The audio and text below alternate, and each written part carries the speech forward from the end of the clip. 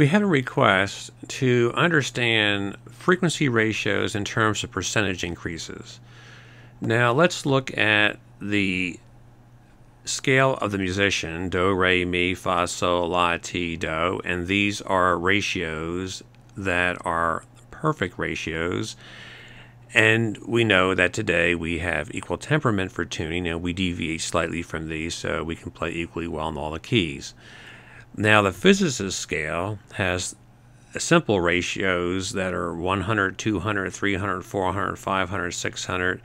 These are, in contrast, more complicated. So if you look at the second harmonic and the third harmonic, the ratio is 3 to 2.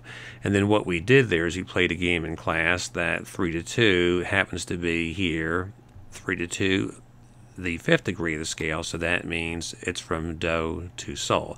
But what the question involves is, how do you apply ratios to percentages, and how does all that work? Well, here's what you would do. Let's take an easy case.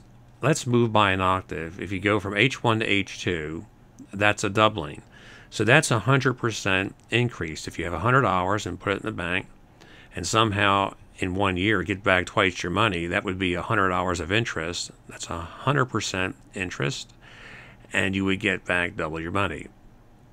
Let's look at another one. Here's 3 to 2. If 3 to 2 is applied, that means if you put 100 hours in the bank, you would get here 150 back, because remember how you apply these ratios. You apply to 3 to 2 on the 100, get you 150, and then if you want to relate that to percentage increase, you would say, well, I had 100 hours to start with, and I wound up with 150, so I made 50 bucks. So 50 bucks out of 100, that's 50% increase. Let's do another one. Suppose we had a 5 to 4 ratio. That would take $240 and make it 300. Well, whenever possible, I like to think of 100 hours, so I'm going to use 100. If I have 100 hours and have 5/4, then you could see that I get $125. In fact, the 1/4 more is 25% increase. In fact, you don't even have to take 100 hours or 240. You just look at this, 5 to 4. What's the extra? The extra is 1/4. So that's 25%. What's the extra here? 3/2. It's 1/2. That's 50%. What's the extra here? 4/3. The extra is 1/3, because the whole is 3/3, so 1/3 is the extra. That's 33%. Here, the extra is 1/8.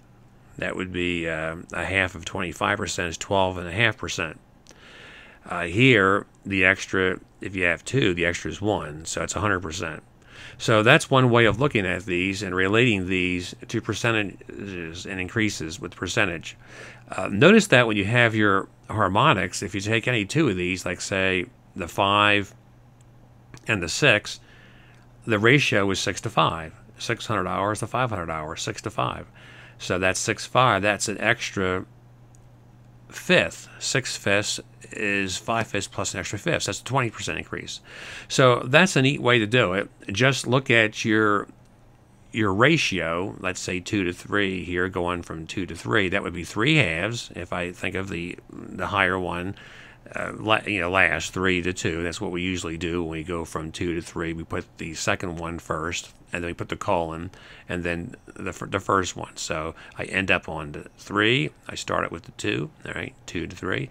3 to 2 ratio, and that means 3/2. That means 1/2 more than a whole, because 3/2 is 2/2. That's a whole plus 1/2, 50% increase.